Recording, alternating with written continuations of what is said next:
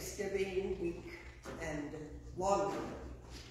So we do have a few announcements. We will be having a special council meeting this Thursday at 6 o'clock to discuss our 2024 budget.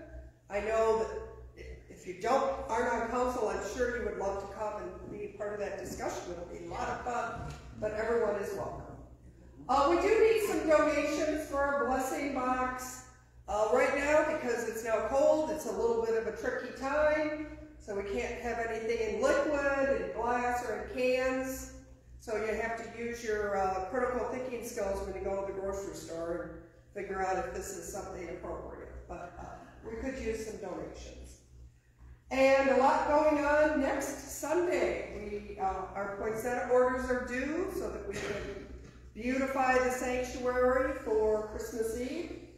We have our special music. Nick Janitsky from the Chicago Lyric Opera will be here to share his talents with us.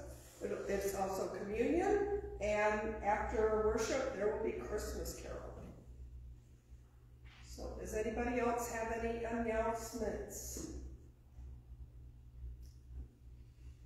If you've not purchased your tickets to Jean's concert, she will have some next week as well. I don't have that on the slide.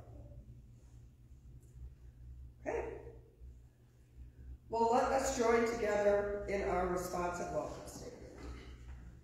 At St. John's United Church of Christ, we are living outwardly and valuing everyone. We live and work amidst God's love.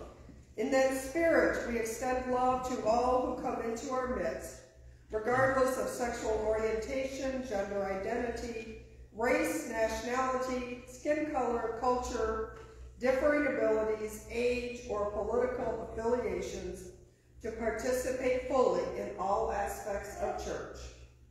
Our ministry is to bring the good news of Christ's love to all. We work in God's name to tear down walls and build community. To walk with each other through all of life's circumstances. To provide for those in need. To offer comfort to the hurting and the sick. And to uplift the brokenhearted. Where we fail, we ask for God's forgiveness. May the Holy Spirit and our siblings continue to challenge us to do better. No matter who you are or where you are on life's journey, you are welcome here. Let us stand and join together as we sing our choral introit.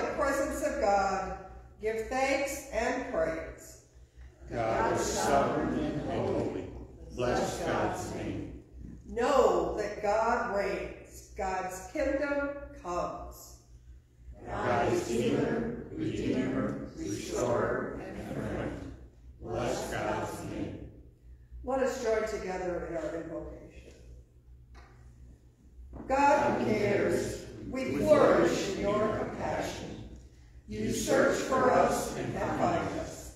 You, O Holy One,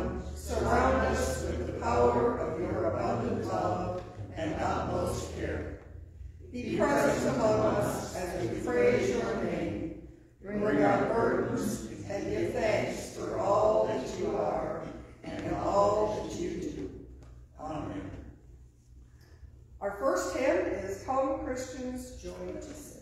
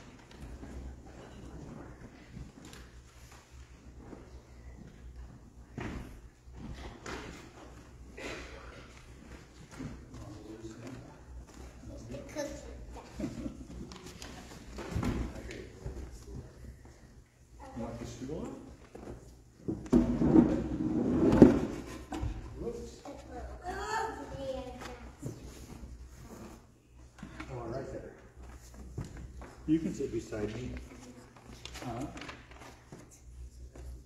Remember, switch over to this side.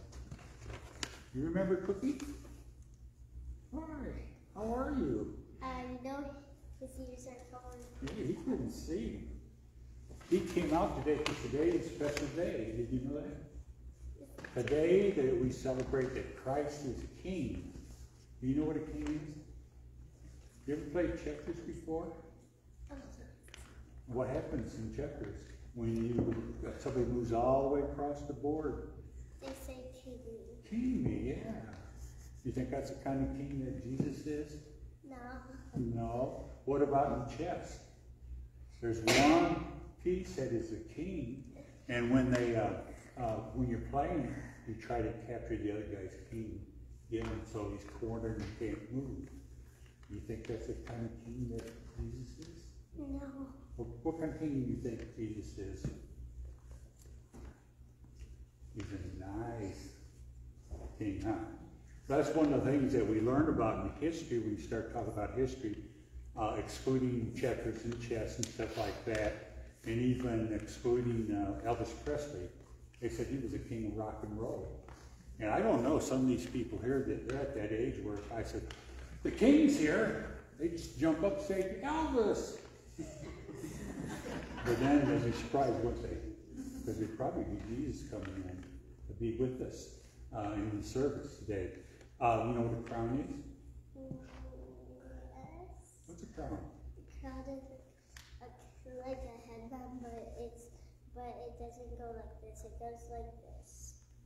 I want a crown. I want to be king today. And you aren't. You think you should be king? No. You want him to be king today? No. No? Okay. One of the things we learn about in history, the king usually are pretty ruthless. And they don't really care about the people that they rule over. They like power. and they like to have everything about themselves and things like that. But we have a king that is nice. He would rather be here today with us. And he's here today with us in spirit. And he lives in each one of us, in our hearts. And he just loves to be with us when we're hurting. When we have any kind of need, we can talk to Jesus because of being that type of a king. And if you had one of those mean kings, they wouldn't want to listen to you. They care about themselves. They care about wanting all the money. We have a Jesus that would rather be with the poor people, people that's suffering. And that's what he does with us. As you go through life, you'll find out that King Jesus wants to be in your suffering and in your life completely. When you're happy, he wants to celebrate with you. When you're hurt, he wants to minister to you, help you to feel better. And what a special king he is, King Jesus. And there's another thing about the kings that we've had down through history. They die. They get overthrown. Sometimes they got killed, and they die, and they're just gone. Guess what? King Jesus lives forever and ever and ever. He will always be around. And he's the one that has overcome death by giving each one of us life through him. And so we've come to worship King Jesus today as we come together. And so what I want to do is pray. Let's give King Jesus thanks, okay? You bow with me? King Jesus, we come to celebrate this day. This is a special day for you, but we really know down deep in our hearts that you're always our King, and that Jesus will be with us no matter what's going on in our lives, and that we can call upon you, whether we're small kids or whether we're old people. You're right beside us all every day in every way. And you're as close as a prayer, close as a whisper, and you'll come and help us. King Jesus, we love you, and we want to give you all the praise in your name. Amen. Thank you. Can I be king? No. Where's my cookies? You told me you were going to.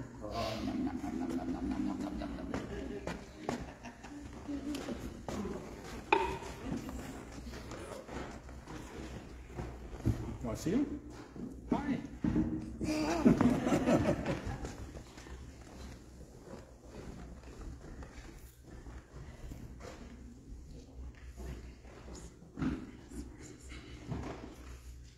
Each of us comes into this place with burdens. Each of us comes into this place with joy. And all good things come through God. Let us pray. Gracious and loving God, we come before you this morning with thanksgiving for those wonderful things, those family times that we have shared this past week. We also come to you asking for your help to bring peace to this world. We ask for your guidance in the Middle East, that long-term solutions can be sought and found, and that peace will come to that area. And we ask your blessing in other areas of the world as well, where fighting continues. We lift up to you those who are sick and hurting in any way. We ask your loving and healing touch to surround those who are recovering from illness, whether it be physical, mental, emotional, or spiritual. May they feel and use your strength that is never ending. And together now, we pray the prayer that Jesus taught us. Our Father, who art in heaven, hallowed be thy name. Thy kingdom come, thy will be done, on earth as it is in heaven. Give us this day our daily bread. Forgive us our debts, as we forgive our debtors. And lead us not into temptation, but deliver us from evil. For thine is the kingdom, and the power, and the glory forever. Amen. Let us rise and join in our next hymn, number 252.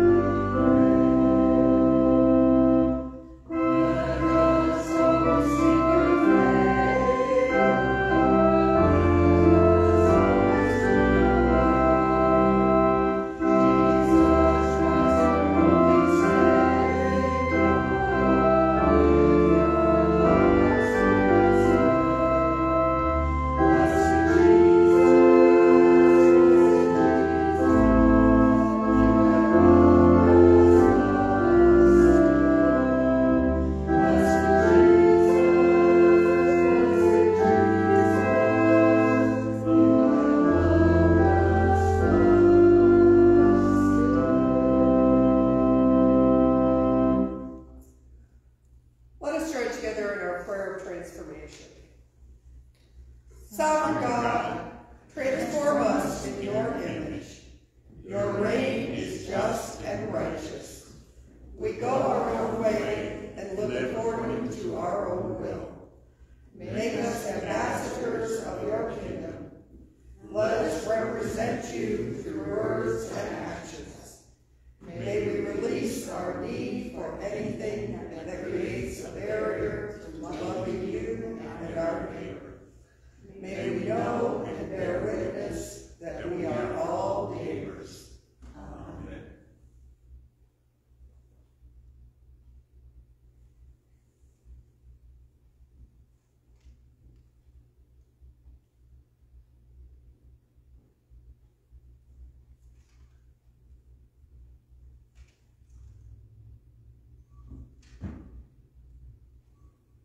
The Lord gives us grace. All we must do is ask. Go, your sins are forgiven. Amen. Amen. Amen.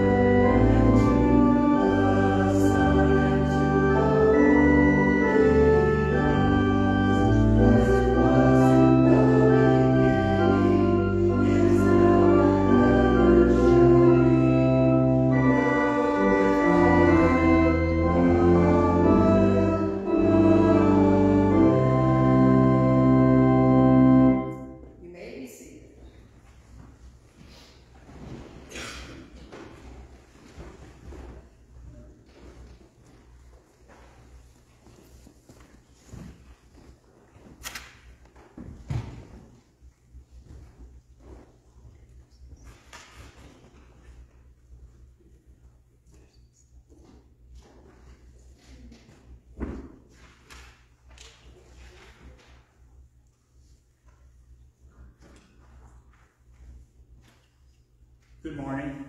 Morning. Glad to be here today and to be able to share some of the gospel with you this morning. And I have such a love for Christ. I love talking about my Lord Jesus and always have. And one of the things is I've been retired 2 years and used to do this every Sunday, but this kind of seems weird. And I think I'm more nervous than I have been in a long time. But anyway, I do want to share with you and a message. But first of all, we have a couple of scriptures that are the lectionary scriptures for this week. And the first scripture is 1 Corinthians 15, verses 20 through 26. And then it drops down to verse 28.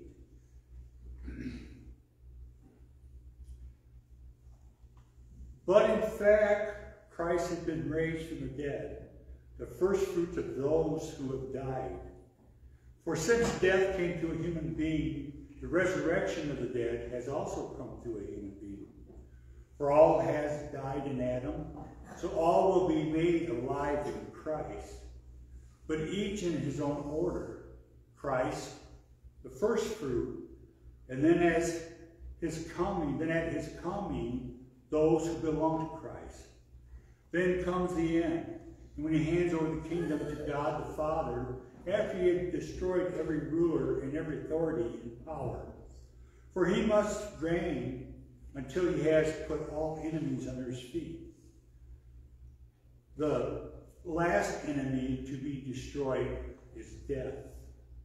Verse 28. And when all things are subjected to him, then the Son himself will also be subjected to the one who put all things in subjection under him, so that God may be all in all. Then we're going to drop back to the gospel reading in Matthew. It's in the 25th chapter, verses 31 through 46. And this is what it says, church. When the Son of Man comes in his glory and all the angels with him, then he will sit on the throne of his glory.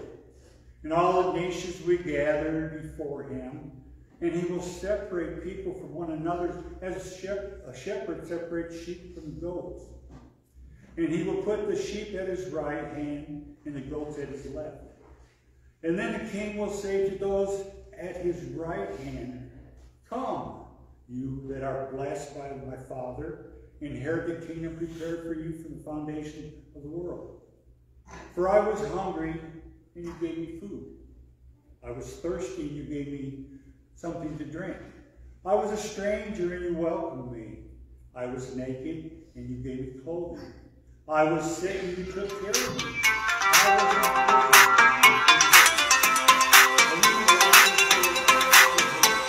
prison. Lord, when was it that we saw you hungry and gave you food, or thirsty and gave you something to drink? And when was it that we saw you a stranger and welcomed you, or naked and gave you clothing? And when was it that we saw you sick or in prison and visited you? And the king will answer them, Truly I tell you, just as you did to one of the least of these who are members of my family, you did it to me. And then he will say to those on the left hand, You that are cursed, depart from me into the eternal fire, prepared for the devil and his angels. For I was hungry, and you gave me no food. I was thirsty, and you gave me nothing to drink. I was a stranger, and you did not welcome me. Naked, and you did not give me clothing. Sick and in prison, and you did not visit me. Then they also will answer, Lord, when was it that we saw you hungry or thirsty or a stranger or naked or sick or in prison and did not take care of you?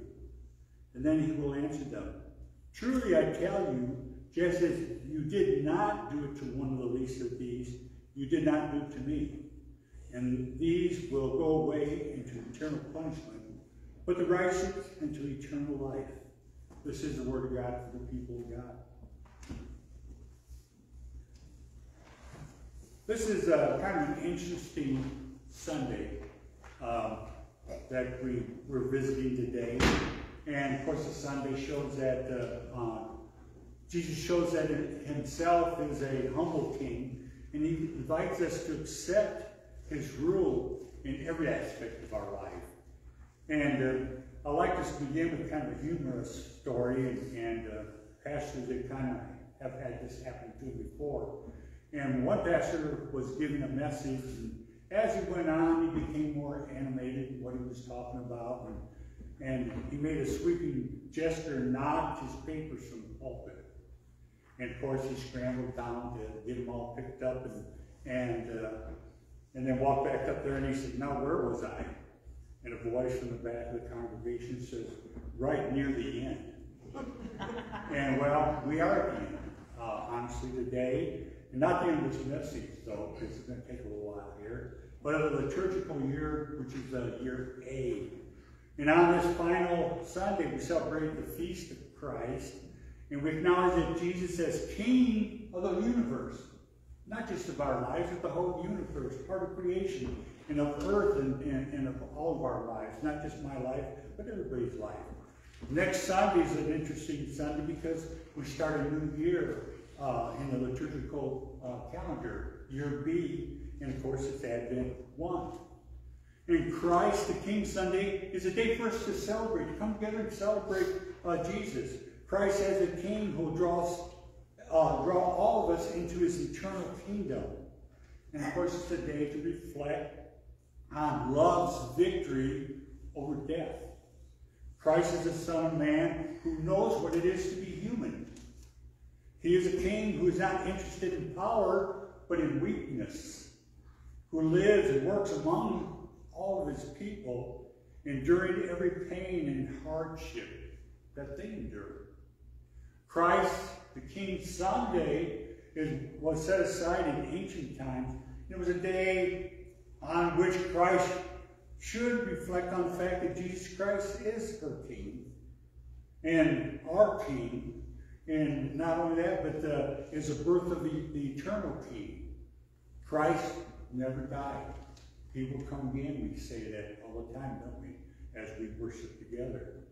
And honestly, I must confess that I have sympathy for some denominations in some churches because they don't celebrate this day. They choose not to. And, you know, I don't like it. But I understand why. Because as all of us here today, we do not know what living under a king is like at all, do we? We don't know what living in a kingdom in that way where you have a harsh ruler, what that would be like. And today I think we could call a lot of the people that we think of as kings or like kings, probably the dictators of the world. The blessing here is the question that is asked of the Lord of glory. Did you notice the question as I read it this morning? You probably noticed it right away from the goats. I mean, you know, they're going to eternal damnation. And so we kind of grabbed it. We would expect every goat to ask such a question. And they are goats after all. And Jesus tells them what they did not do, how they neglected him in this time of great need. And when he was hungry, when he was thirsty, they didn't help. And they didn't offer anything. They didn't pitch in or show up, but they asked, when was it that we saw you and didn't help? And the implication being that if they had known it was going to be on the test, they would have studied a little harder and made sure that they would help. They would help those needy people that they rely on now as being not worthy. I was on several committees in my pastoral career, and a couple of them I resigned from for that reason. One of them was a food bank, and I had a key to the food bank. And anyway, if somebody called me and they said they were out of food, I had keys, so I just go in and get food and go down to the grocery store and normally bought milk and bread and took to them. If the household had kids in it, there was no way you could stop me.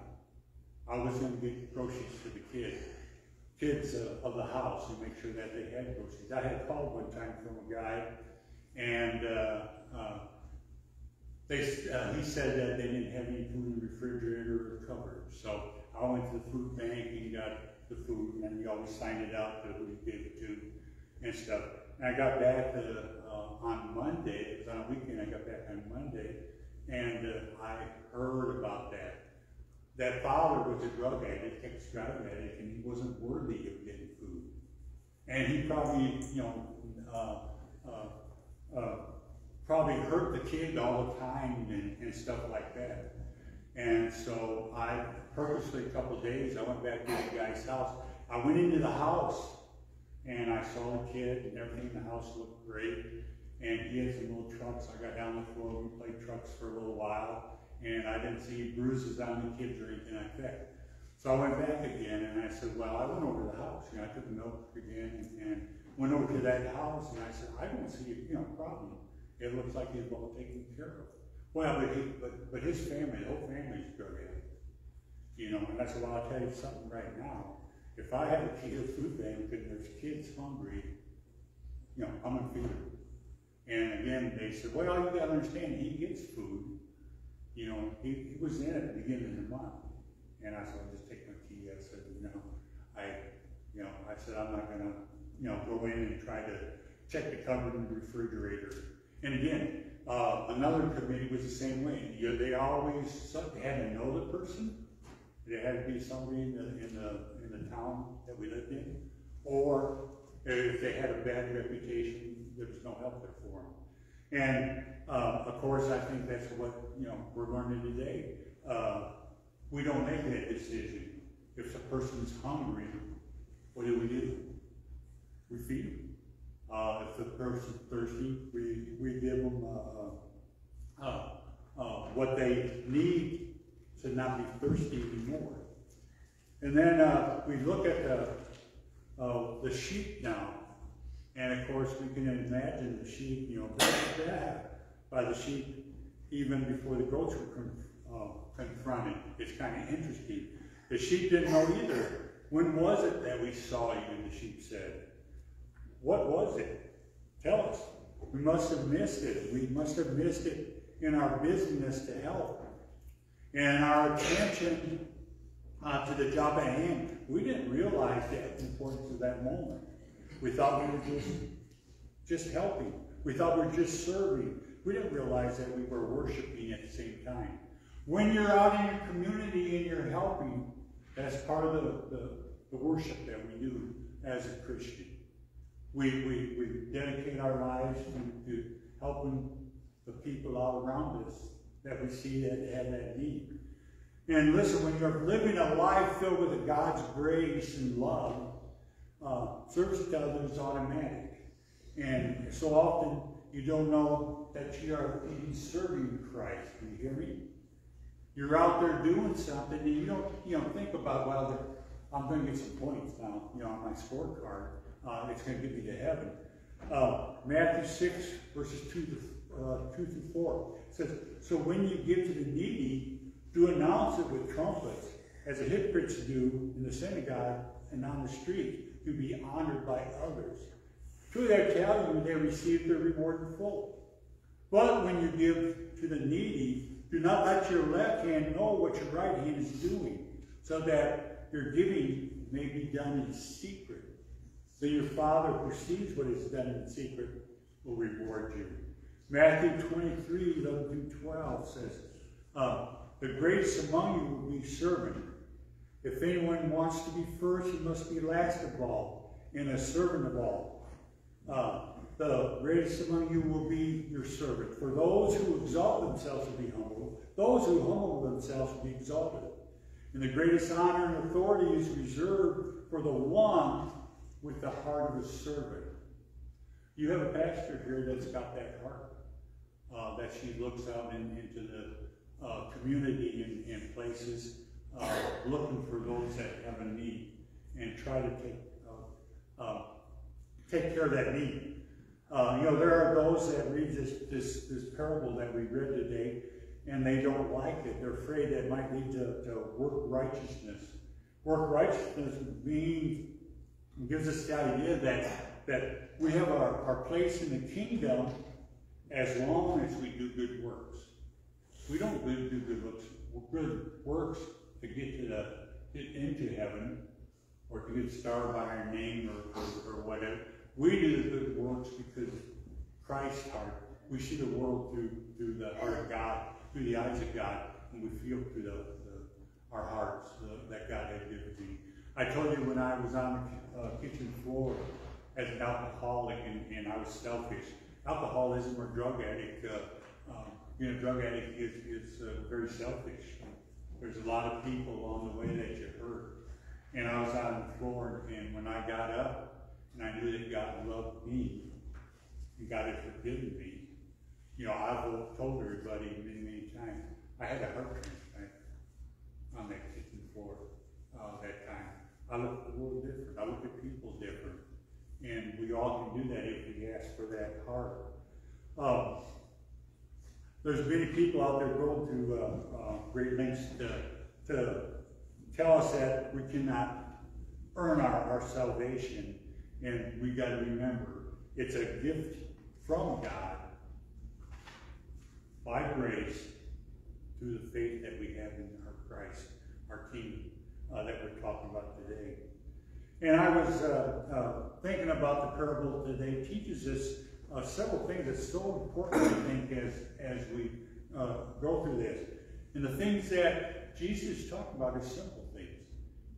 He says, you know, giving a hungry person a meal, or a thirsty person a drink, welcoming strangers, cheering up the sick, visiting prisoners, are things that which anybody can do. You don't have to have a degree of any kind, or you don't even have to have a lot of money in order to do those things. Each person here can do that. Any person can help their neighbor out by giving to them. And those who helped did not think they were helping, and the sheep had no idea they were helping. It was something that was automatic to them. Why? Because they had Christ the King as their leader. They had that spirit of love, the spirit of grace, showing mercy as they've been shown mercy. And one of the things is, I can say it in a little different way, is his judgment not to depend on degrees he might have received, fame, whether you're famous or not famous. That's not going to tip the scale in your favor, or the fortune that you get in life, that you build up in life. It has nothing to do with any of that. It has to do with love. Going out there and loving your neighbor as Christ loves you. And as we look at that scripture, I want you to notice something. Right in the beginning, as Christ is talking about judgment, judgment does not fall on the nations. So if things happening in a nation, it don't fall on a nation. Christ don't condemn a whole nation. Individuals. Each one of us is responsible for going out and serving Christ in the world. And again, what a wonderful scripture that truly, truly is. And especially for a church like this that has an open heart to serve. And of course, I say Pastor Muriel always asking us to sign up for this and sign up for that. And that's part of being disciples for Christ. We pray with me. Father, we're so thankful that we have a king that has been human and can feel our feelings and know our sufferings and know our desires and is always with us. And that's what's so great about Jesus. He never leaves us or forsakes us, but he's always there. And I just pray today, Lord, that each person here will not just read this sermon here this morning, but we'll go home and read the scriptures again and I'll think about it and ask the Lord to transform their hearts, their minds, and their spirit and their body, so that God, that we can serve those that need to be identified and taken care of. We love you, Jesus, and we just give all the praise in your name. Amen. Now I'm going to sing this solo. Key of H. No? No key of H? C, good.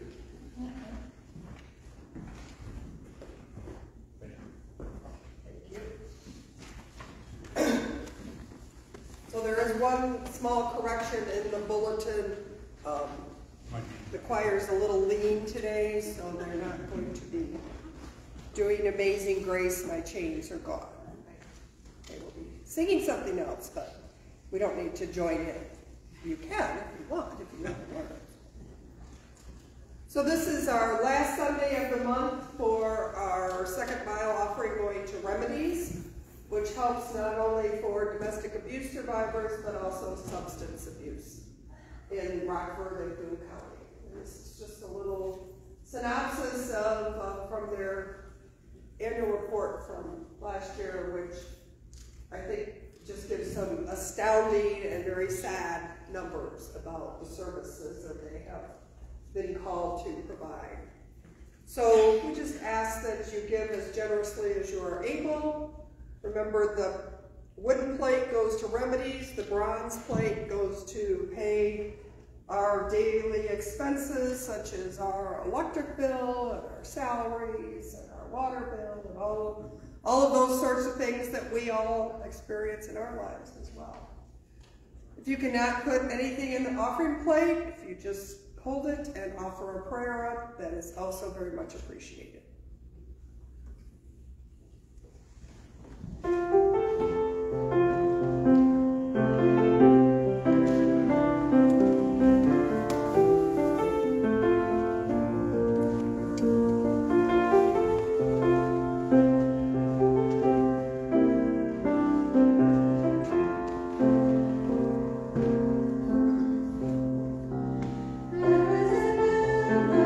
Song,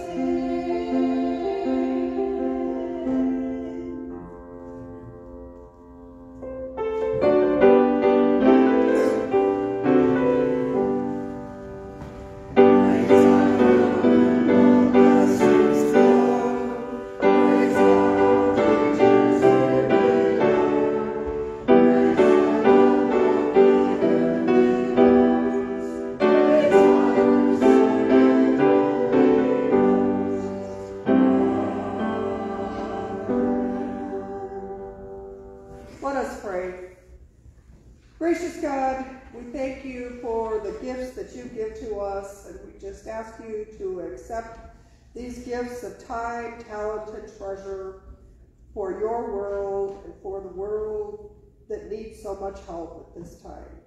May our offerings make a small dent in the work that is to be done. Amen. Amen.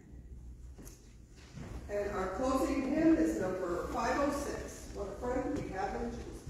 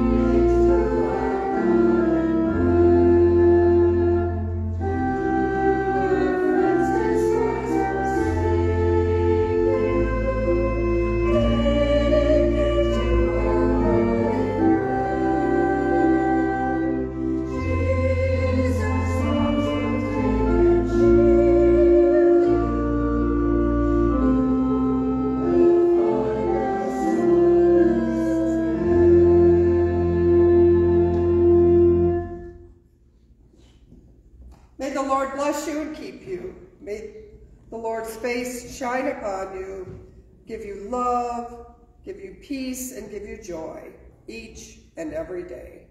Amen. Amen.